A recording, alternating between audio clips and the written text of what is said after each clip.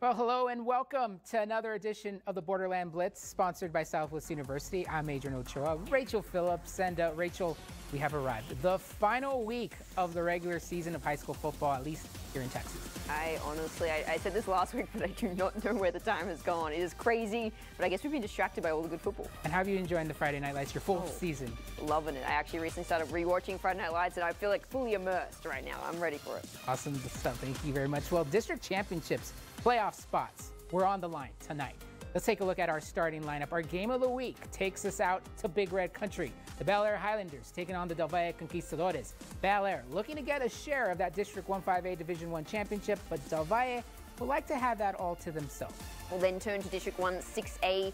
Eastwood hosting Eastlake. The winner would get the top seed in the Class 6A Division II playoffs. And then later, it's already playoff time in New Mexico. In Class 5A, it was a first-round matchup between Santa Teresa and Mayfield. Who's moving on to the quarterfinals? Well, you'll find out soon.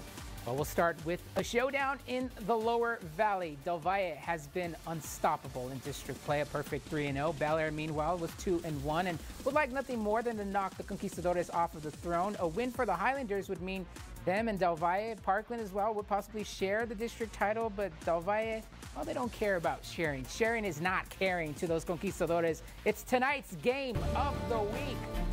The Big Red Country, we go. Highlanders, Conquistadores.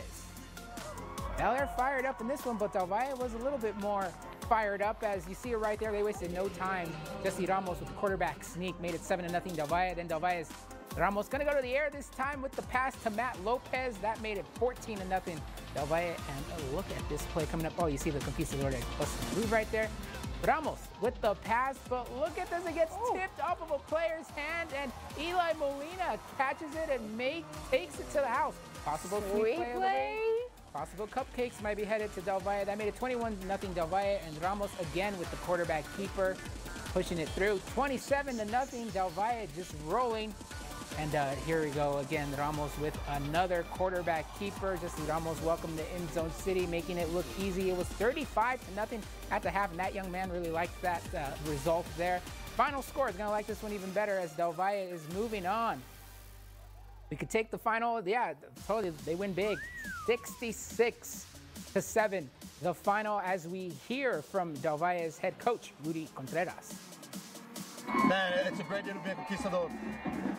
How do you get ready for next week on playoff football coming up? We keep preparing, keep doing what we've been doing all year long. You know, one day at a time, one day at a time, and we're excited for the matchup next week. It's going to be a good one, but playoff football should be. Man, it feels great, man. Bounced back last year. We fell short. It feels great to come back and win it like this. So.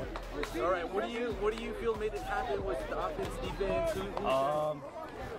Practice. We worked each other, defense, offense, and it showed in the game.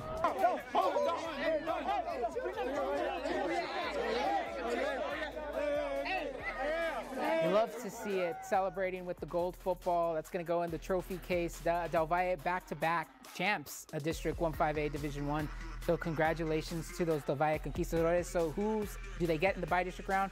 Well, Del Valle will host Abilene on Thursday. Meantime, Bel Air will take on Lubbock Cooper, and we'll have to hit the road for that game.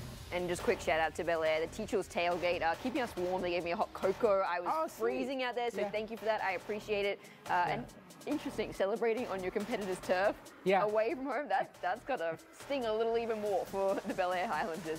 Well, another big game in District 1-5A Division I was between the Hanks Knights and the Isleta Indians. No district title on the line in this one, rather a playoff spot was up for grabs. It was real simple, win and you're in. For the loser, well, better luck next season. Let's head out to the dancing Hanks Knights and Isleta Indians. Everyone vibing out there, including the Hanks band, who can jump all right. And they could have used some of that on the field. The hop into the end zone, not enough from Ruben Laguna here, and they'd settle for a field goal and take a 10-3 lead. And that was a big momentum switcher in this very cold and windy game. Don't believe, well, just look, the over-the-top blanket here, smart move. Yeah. And then look at this, about 1 inch of this lady's face showing. Smart humans who clearly listen to Doppelgang's forecast. Me, on the other hand, just being an appalling parent to Blitzy. He's nice and cozy. Yeah, well, I let him go to the game without a beanie, though. If it's any consolation, I also didn't have a beanie, but we were warming up because the Isleta offense was firing. Former sweep play of the week winner, Arath Gomez, just bursting into the end zone there. They take a 14-10 lead, and after the defense forced a fumble, Isleta would hit again. This time, Evan Martinez to Devon Hernandez, and they're up 21-10. You all deserve a star for that play, but oh no, it's flying away. Those wins, guys, getting in there. Hank's now trying to hit back, and this pass gets them in range. And then later on 4th down, they go for it, but can't convert, kind of like UTEP last night. Too soon. Had to go there. Had to go there. Sorry.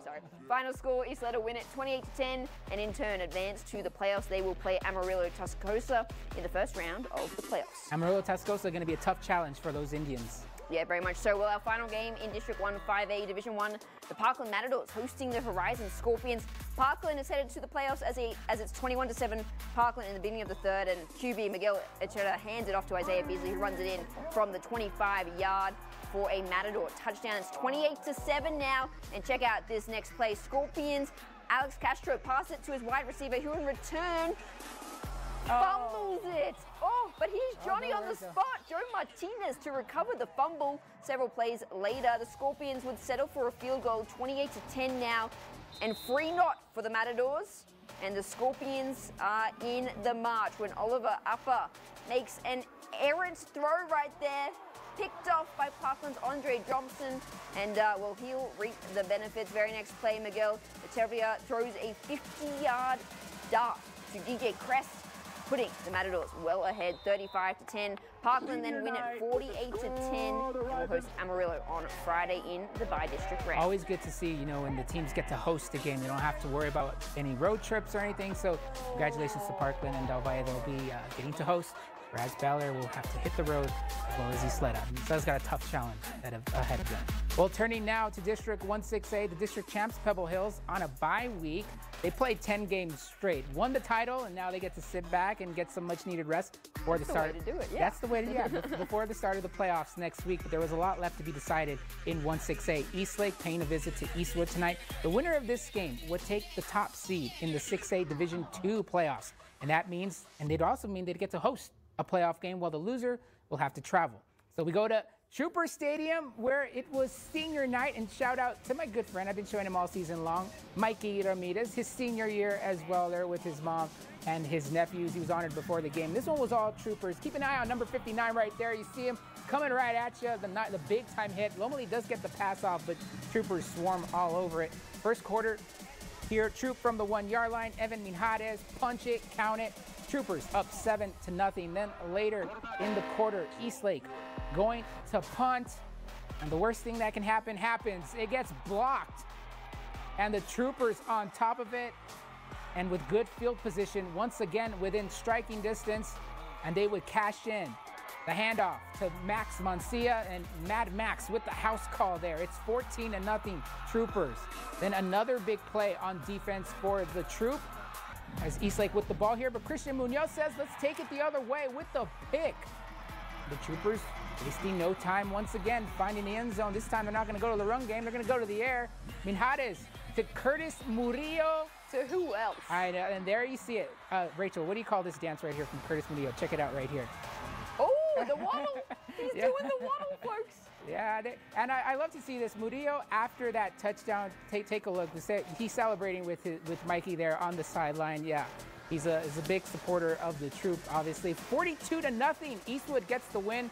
So Eastwood will host San Angelo Central next week, while Eastlake will have to travel to Friendship in the bi-district round. Congratulations to those Troopers, and there it is, the Trooper clap. There, we got that out. Meanwhile, over at the SAC, it was Socorro taking on Americas. Two teams looking to end their season in the win column, with Americas starting on strong here. Quarterback Mark Moore finds Abdiel Rincon in the corner of the end zone for the touchdown. Second quarter now, handoff to Brian Promise for 20 yards. And yeah, that's pretty nice, but watch this. It's even nicer because that set up this next play, the screen pass from Moore to Anthony Miranda, who takes it all the way to the house around the outside. He is in. Then on the ensuing extra point, a scuffle between both teams. Guys, your season's already over. Don't waste it. Come on. In total, 7 players were penalized, 2 of each team ejected. Next drive for the Trailblazers. Moore with the pass to Cesar Brennan, all alone for the score. Americas with the big win, 56-0. Well, at least the Blazers, will get to cap off their season in the win column as they look towards, 2023. But we're going to go ahead. Will was over at Coronado as the T-Birds played host to the Montwood Rams, and then he headed over to the blue turf at Canutillo. Check in on the champs of District 158 Division 2, Los Canutillo Eagles. What's going on, Will? Yeah, you told him everything that I was going to say. Thanks for that. Oh, I'm sorry about that. Speak about anything Will, come on, you got this. In the win column. Anyways, good evening, everybody. Sorry about last week. I had that crud that was going around, and if you're the one that got me sick, watch your back. I don't want Will on my back. Thunderbird Stadium, I'm pretty heavy. We go out to Coronado, taking on the Rams. Both teams 2-7, basically playing for pride, but play they did. First quarter, Rams up for Isaac Galvan. Hits Caleb Alvarez with the round, a perfect wide receiver screen. My man takes it to the Coronado 20-yard line before going out of bounds. Next play, Dante Gray gets the rock and makes some beautiful cuts to take it in for the score. Coronado, though, was still in this one after finding their way back to the Rams' 10-yard line. Owen Leviskew's going to hand the ball off to Thomas Murray, who takes it to the right side of the field and then makes his way into the end zone. T-Birds going with it going for 2. Leviskew with the rollout pass to the big body in tight end Mateo Grajeda. Now that rollout pass, the crossing tight end or wide receiver was working all day long for Coronado. Rams offense with sputter with under a minute left in the first half. Again, Leviskew with the rollout pass, but this time a wide open Blake Randig. The T-Birds were in fuego through the air. Coronado won it 41-35.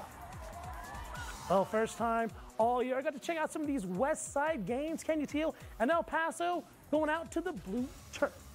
Both teams with winning records. Tigers 2-2, while the Eagles are a perfect 4-0 in district play. First quarter, Canutillo's first drive, and it's Mr. Touchdown L.J. Martin, who takes the rock to the Tiger 20-yard line and gets the extra points for the monster stiff arm right there. And it's not broke. Don't fix it. Martin with another carry. Fakes out the D-line, fakes me out, then runs over for the tutty. I was like, where am I looking? He just didn't trust me. El Paso looking for a break. Thinks they have it with this muff punt catch. Pedro Chavez picks up what he thinks is a live ball. Runs it back for the score, but those mean old refs are going to come first. They're going to decide that the ball is down on the 20-yard line. Want to give you guys a slow motion look, a little bit of a zoom in. I don't know, man. Looks like that was a good call. Oh, man, he wasn't like that, though. If he didn't like that, he really wasn't going to like this. Next play, Jay Jaitis runs into trouble and decides, I'm going to throw it across my body into the Eagles' defense for the pick. Canutillo, though, they're going to make them pay. Jeremiah Knotts finds Anthony Ayala, who scampers in for the 6-point withdrawal. Canutillo all over him, 49-0. Thank you. Professional performance there from Canutillo. Oh, yeah, Canutillo. Oh, you meant me? You too, Will. Even more professional. You're just a heavy performer. That was like a 55-0 win from you and a 49-0 win from Canutillo, so you did better, yeah. Thank you very much, Will. We'll check in with you next week, our final episode already. It's sad face there, playoff stream down the face. Speaking of Canutillo, they'll get to host a playoff game, bi-district round game. They'll actually play on Thursday against Amarillo Palo Duro, while El Paso, they clinched the 4th and final playoff spot in that district. They'll have to hit the road, travel to Abilene Wiley. Let's go ahead and turn across state lines now in New Mexico, where it's playoff time in Class 5A with Santa Teresa taking on Mayfield in a first-round showdown. ABC7's Drew Crossgrave joins us with those highlights. What's going on, Drew? I found out that it's not only a playoff season, it's Christmas season. There was Christmas music on the radio on my way to Las Cruces, so that's also a positive. But, with Santa Teresa against Mayfield, the defenses were strong in the first half, and they couldn't seem to get anything going. As you see right here, they're walking out into the stadium, and Mayfield's getting ready to go. But as I said, the defense was incredibly strong in the first half. It was a very low-scoring affair, 7-0 at the first half. But you can see running back Angel Gutierrez taking it upon himself to truck over the defense, go up, and then right here, you see right here the Mayfield defense. Defense is just incredibly strong. Like I said, that went back and forth the whole first half. But back to Angel Gutierrez, it was his show. He went on to take this ball right here for a long touchdown, putting them up 7-0 at the end of the first half. But Mayfield, they turned it around the second half because they ended up winning 21-10. Thank you very much, Drew. And we should mention also Gadsden will be in action tomorrow. They'll be taking on Los Alamos. That's another 5A matchup in the first round. Whereas in 6A, Centennial, you know, they're kicking back. Yeah, they're kicking back. They got the bye. They're like, they did what Pebble Hills did this week. Like, we'll just watch the other teams, see what happens. Yeah, let the other teams wear themselves out. And Centennial, of course, had the phenomenal season, and they capped it off with our sweet play of the cupcakes, and so they're still on the cupcake fuel there. Let's go ahead and plenty more to come here on the Borderland Blitz. We're going to go ahead and take our first commercial break here. Coming up, we'll turn our attention to District 1-5A Division 2, where Andrews Chapin playing for Northeast, bragging rights, and also for district seedings as well. Also, District 1-4A, Riverside was looking to win that district title outright as they hosted Bowie. And of course, we got our War of the Week, and also we got a story from you, Rachel. Let's take a preview here. Kids, when they watch their parents, they learn so much by imitating and watching. And as a kid, I would watch some of the best role models you could ask for, and the coaches that we had here at Coronado. Look at the Coronado coaching connection that is putting passion back into the program as Mike Pryor closes out his first season as head coach. I'm a 25-year truck driver. I've been driving for Rivas Enterprises for 6. I have 1 million miles. I'm home every weekend. The benefits and the respect that you get in this company is outstanding. If you're looking for a place to call home, call Rivas Enterprises. We feel like life is for living, celebrating the wins, and enjoying the moments that matter. At Rise Federal Credit Union, we provide the advice and tools to help make your money work for you. That way you can focus on what could be, no matter where you start from or where you want to go. Ready to dream big? We're here to help you get there. Together, we rise. I'm a 25-year truck driver. I've been driving for Rivas Enterprises for 6. I have 1 million miles. I'm home every weekend. The benefits and the respect that you get in this company is outstanding. If you're looking for a place to call home, call Rivas Enterprises.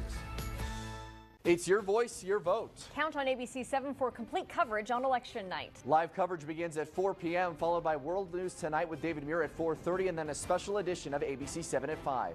Constant updates on air, online, and on the KVI 8 News app. Extra perspective at 9 on KVI.com and the El Paso Las Cruces CW. And on ABC 7 at 10, get breaking results on the big races that could change the balance of power. ABC 7, complete election coverage you won't see anywhere else.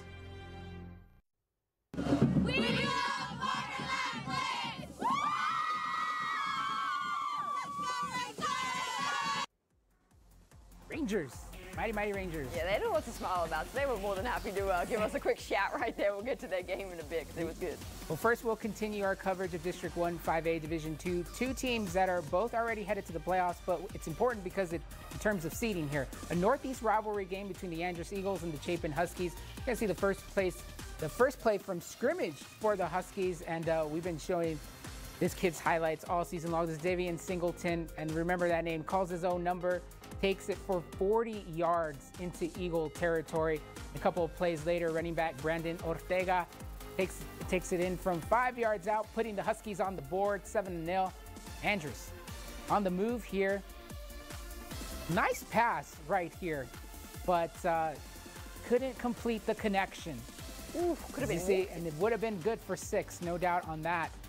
But remember Davian Singleton?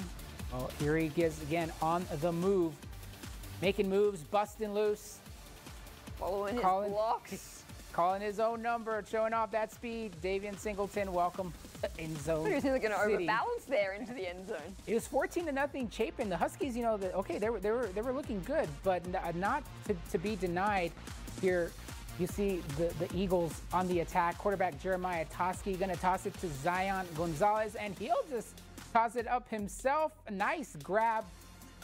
And Andrus within striking distance with the quarterback keeper.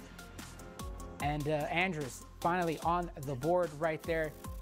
And It was 14-7 Chapin, but Andrus chipping away. So a nice trickery play right there, the trickeration, but not incomplete there. And here's Andrus fumbles it, recovered by the Huskies. Can tell you though, it's good back and forth in this one. As you see, Andrus running it for the touchdown score here.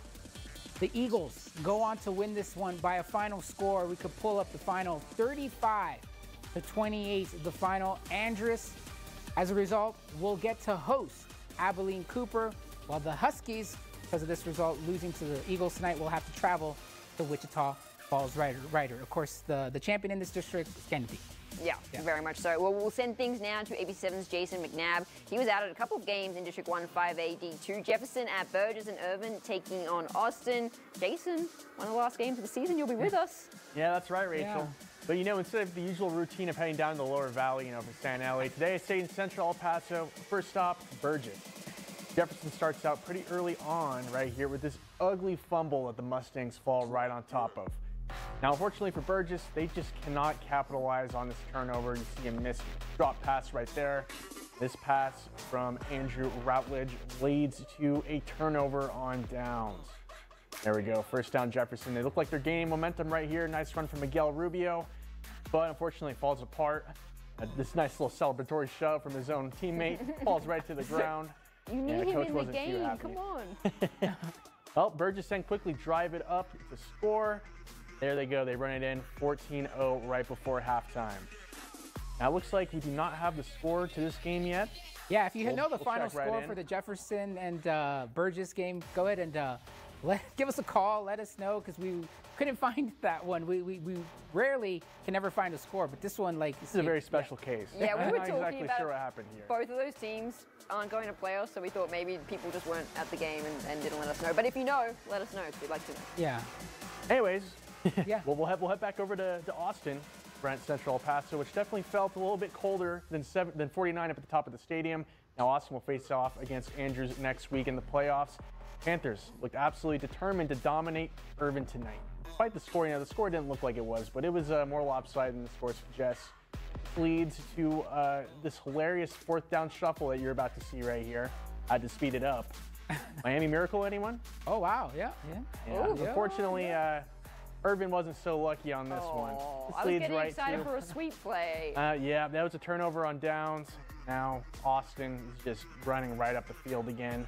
Nice run from Mark Sines. Handoff to Jaden Wilson will turn the score to 27-7 by the extra point right here. Final, 28-7, Austin.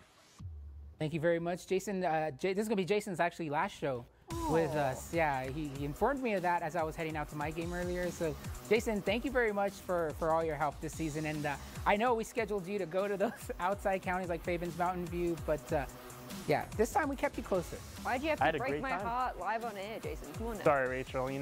We've got next year. Next year, exactly. I'm saying goodbye to him, but I realize he's got the Blitz picks coming up, so we're going to see him again. So that was a little bit premature. Jason, we'll see you in the next block. Jason deserves 2 goodbyes. Exactly. That's what we're saying here. Yeah. We'll see. We'll catch up with Jason just a bit.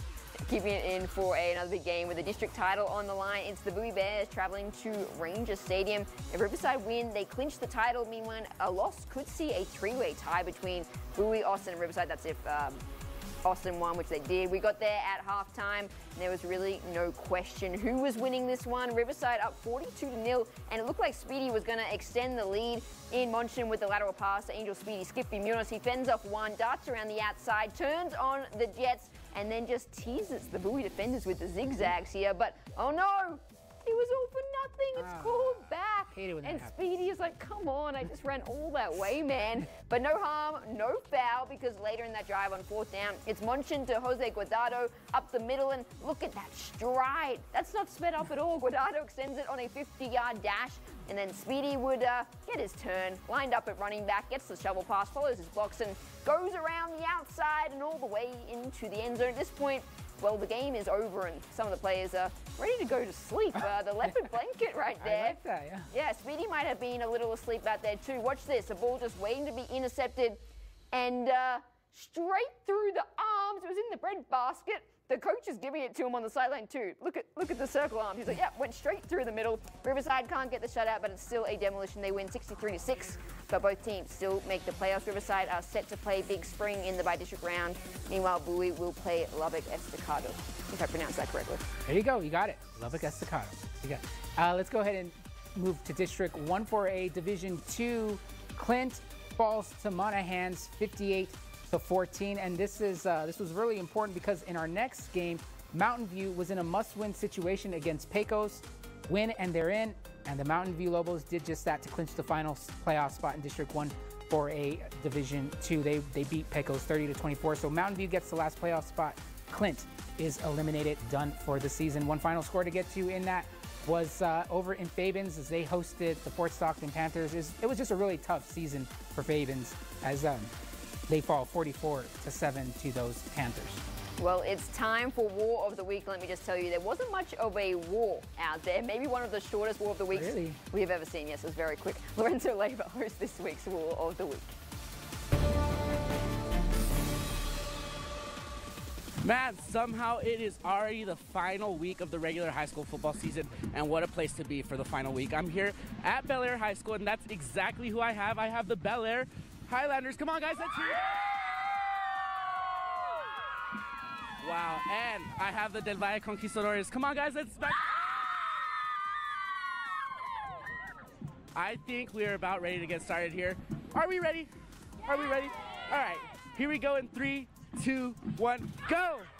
Oh man, this one is good. This one is good, Bel Air. Bel Air takes it. Bel Air wins. Come on, guys, let's hear your victory chant.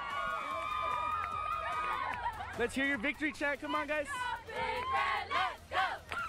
Let's go, Big Red, let's go! Let's go, Big Red, let's go!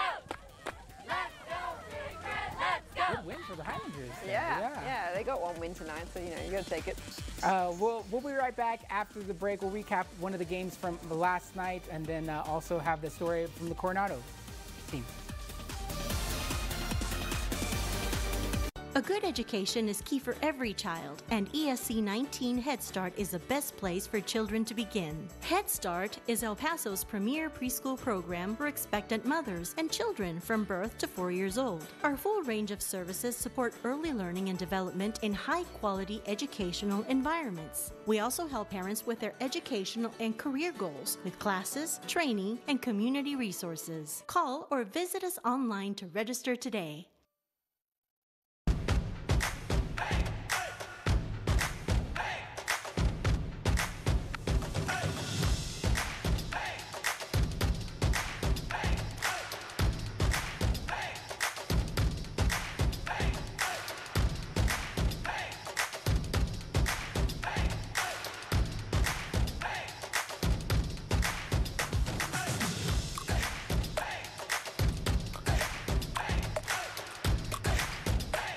Sun City, we choose clean, renewable energy. So El Paso Electric is tripling the size of its community solar program in Texas. Coming 2024, the new facility will power 5,000 more homes and businesses, providing accessible solar for everyone, whether you rent or own.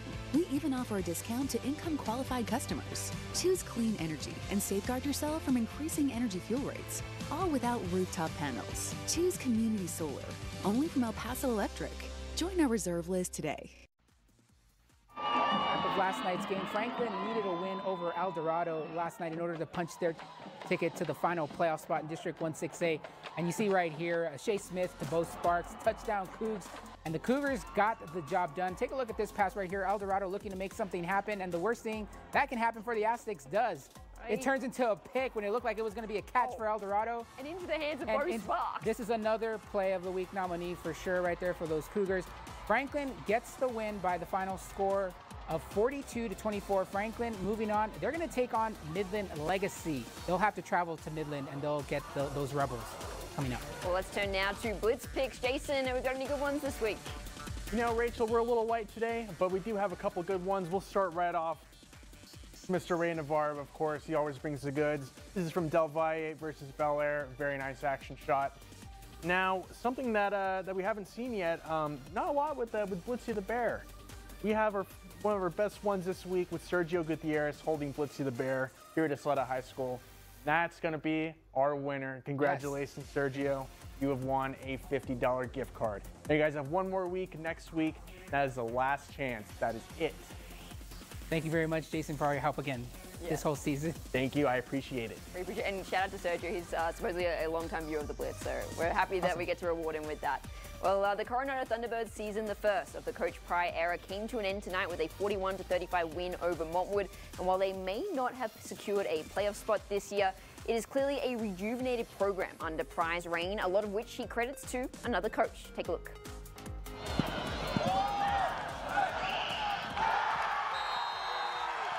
It's a tradition in Texas as old as any. Football on a Friday night under the bright lights. But Coach Orozco chooses to watch it all from the darkness. Just him, his chair, and his batting cages behind him. But that wasn't always the case. For more than 20 years, on and off, between the 80s to the early 2000s, Coach Orozco was instead firmly planted on the sidelines as the offensive coordinator for Coronado High School. During that time, he coached this guy, the now head coach of the Coronado Thunderbirds, Mike Pry. He was tough back then. He wasn't the nice guy he is now. He demanded the best out of us, and if you weren't giving anything but your best, it was get on the line and run. So I remember one time they made us bear crawl through the mud. I think he did it just for the fun of it. Maybe for the fun of it, but clearly it also worked because the team at the time won back-to-back district championships, and that was really just the beginning of what they won, having Coach Orozco as a Thunderbird. If you think about the thousands of kids that he's affected, not hundreds, thousands in his career, it's astonishing. And a lot of people wouldn't be in the places they were if it wasn't for Coach Orozco.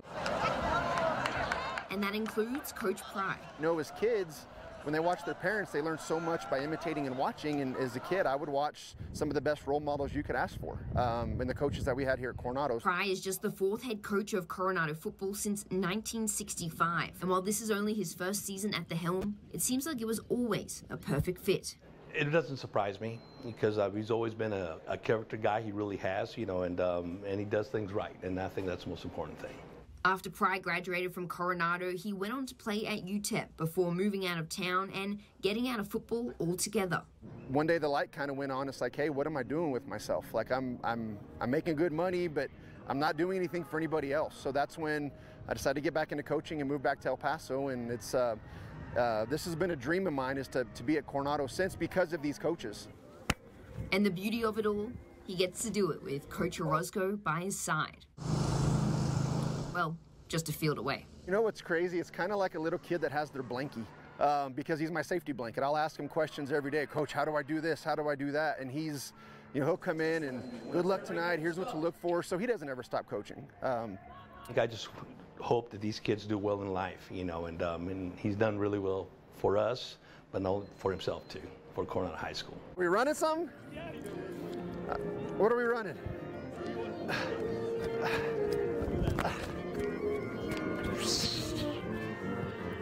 That's it.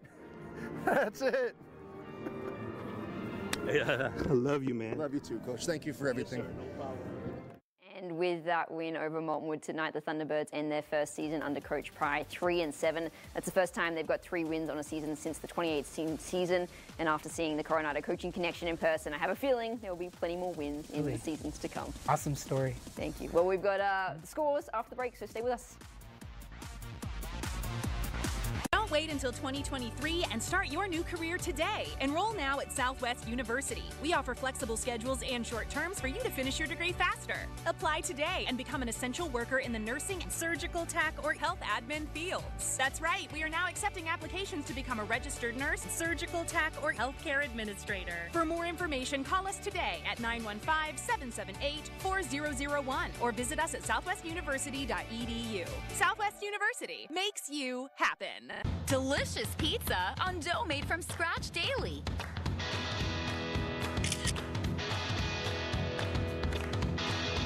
New and classic games everyone loves. The post-match celebration. It's all made to be shared.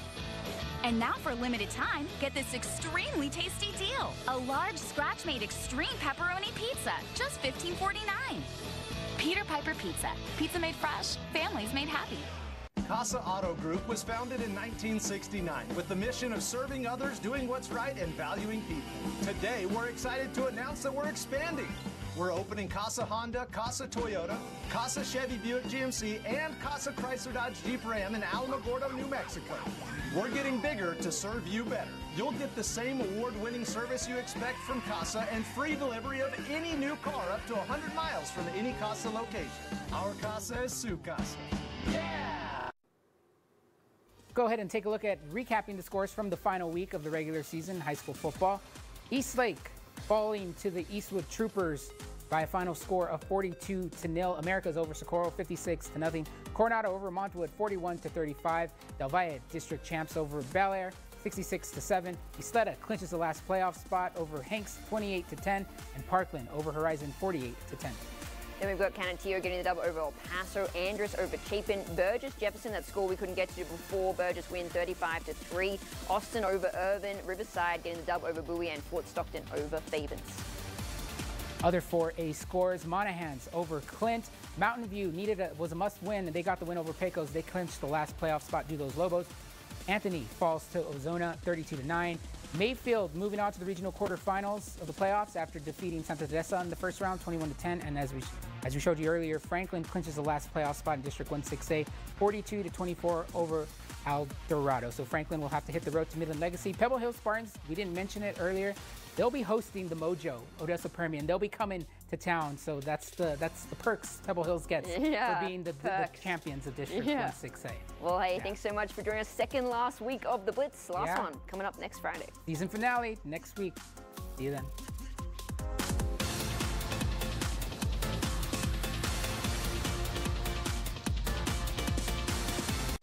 Thank you for watching. ABC 7 News is now available on any of these streaming services, as well as the KVIA News and KVIA Weather and Traffic apps.